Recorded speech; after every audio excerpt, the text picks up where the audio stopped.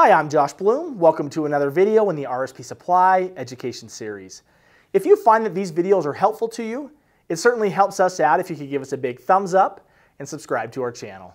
In today's video, we are going to be talking about industrial communication radios. More specifically, we want to talk about serial and Ethernet radios and try to understand what the differences are between these two very common radio types. We will discuss some of the main differences that exist between serial and Ethernet radios, as well as some of the advantages and disadvantages to using either radio. We will also discuss scenarios where it might make sense to use one type of radio versus the other, and also talk about some of the things that you might want to consider when selecting radios for your specific application. As always, the information shared in this video is intended to provide only a basic overview of this topic and should never take the place of proper electrical instruction. With that being said, let's take a closer look at both serial and Ethernet radios and learn more about how they work and why we might use one or the other.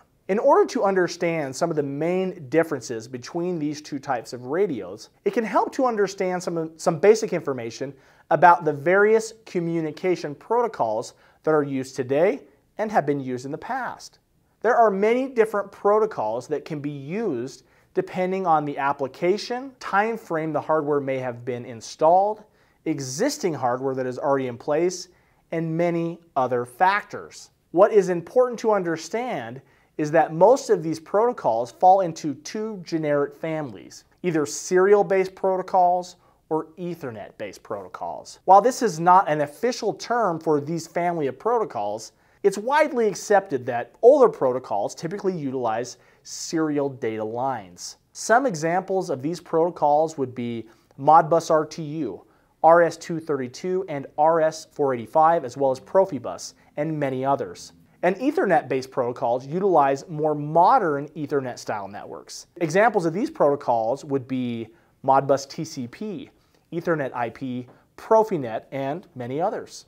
The differences that exist in these protocols has a lot to do with data transmission speeds. The serial-based protocols have a much more limited data transmission capacity. Depending on the specific protocol that is used, the capacity can vary widely. On the other hand, Ethernet-based protocols have much faster data transmission capabilities. Because of this fact, it is becoming standard procedure to use Ethernet-based protocols, and therefore, we are finding that the use of Ethernet-based radios are also much more common. However, there are still a lot of serial radios in use today for one reason or another. One big advantage to using serial-based radios is that they do not require a connection strength that is as strong as Ethernet-based radios. Because of this fact, it can sometimes be beneficial to use serial radios in situations where your radio connection may be limited because of things like physical obstructions, long distances, or other. A few things to keep in mind when using serial radios are, first, to make sure that the data you need to communicate over that radio network can be transmitted adequately. With more limited data transmission speeds, this should always be taken into consideration.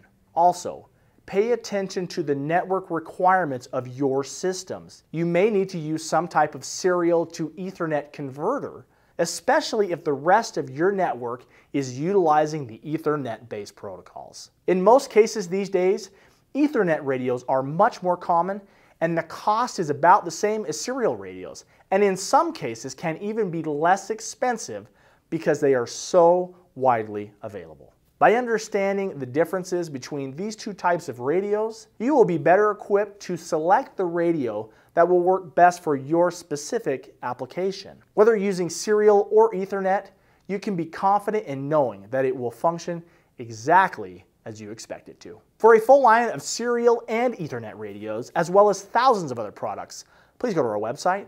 For more information or other educational videos, go to rspsupply.com. the internet's top source for industrial hardware. Also, don't forget, like and subscribe.